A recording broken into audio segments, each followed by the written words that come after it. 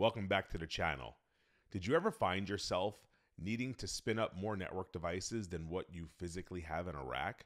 Don't you wish there was an easy way to take images you currently have and be able to virtualize them on a specific platform and be able to interact with them like you would normally if they were physical devices?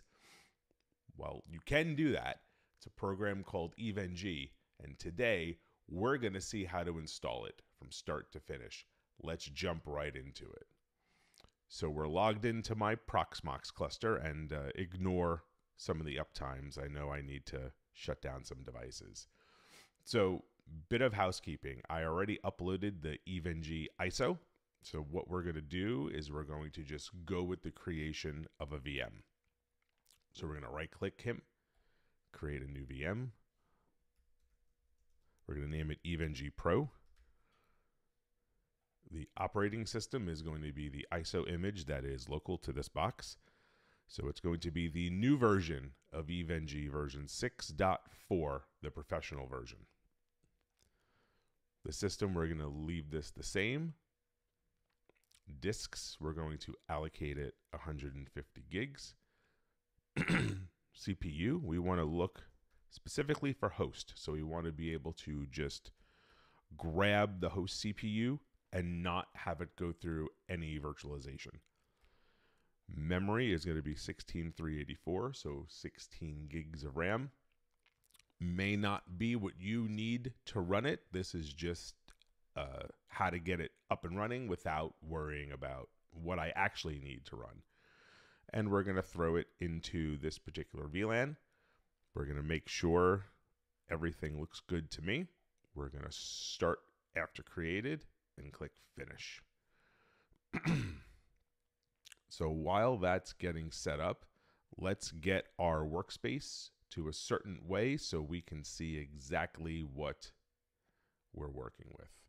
So we're going to shrink down some of these windows and we can see the install's already started. So let's see what we got to do.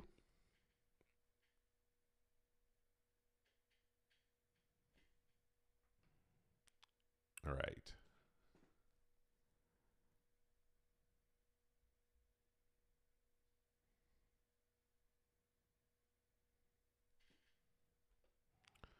So we're going through the Ubuntu Bootstrap process, and if it takes a while, I'll pause it and get you right to where we need to pick up.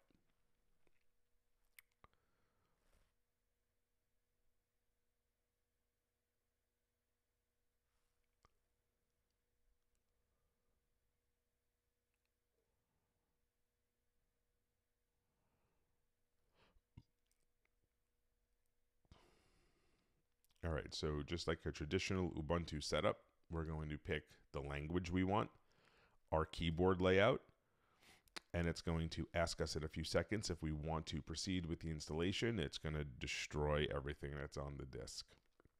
We're going to click continue. This is going to take a few, so I'll be back when the system reboots and we're ready to do something.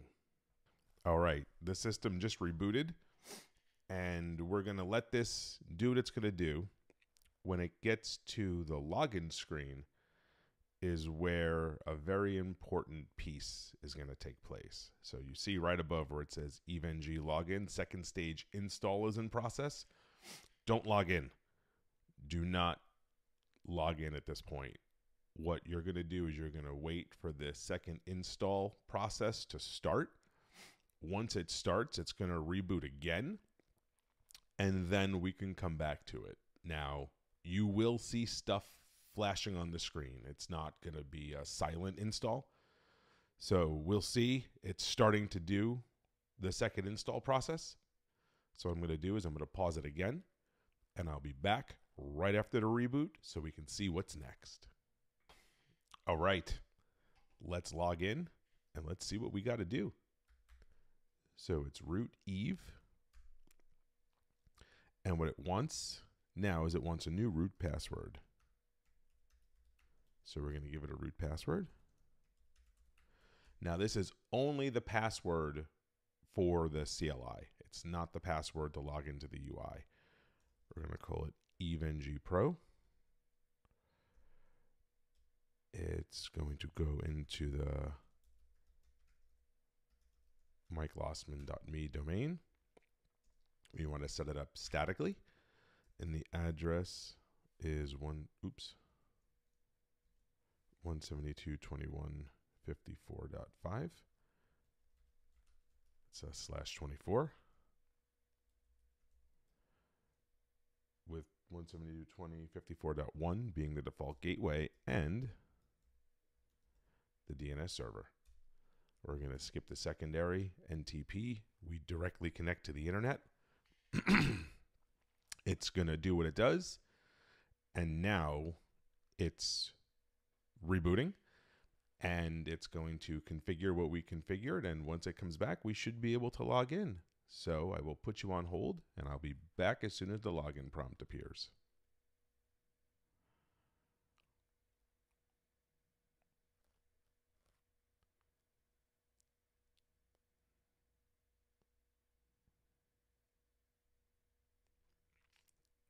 All right, login prompt appeared.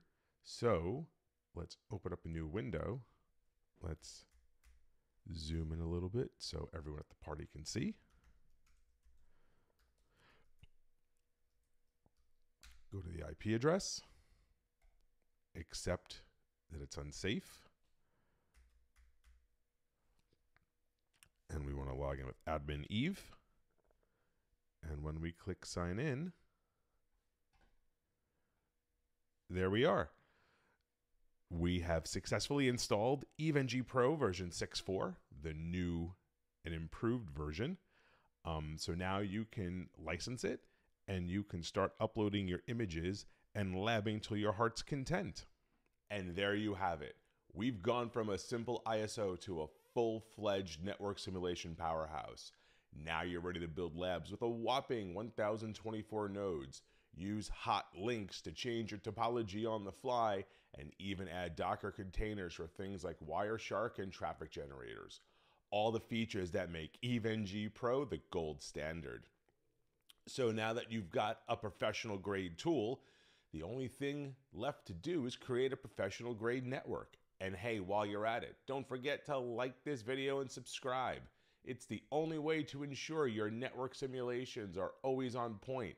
And trust me, you don't want to mess with the digital networking gods. Thanks for watching and have a great day.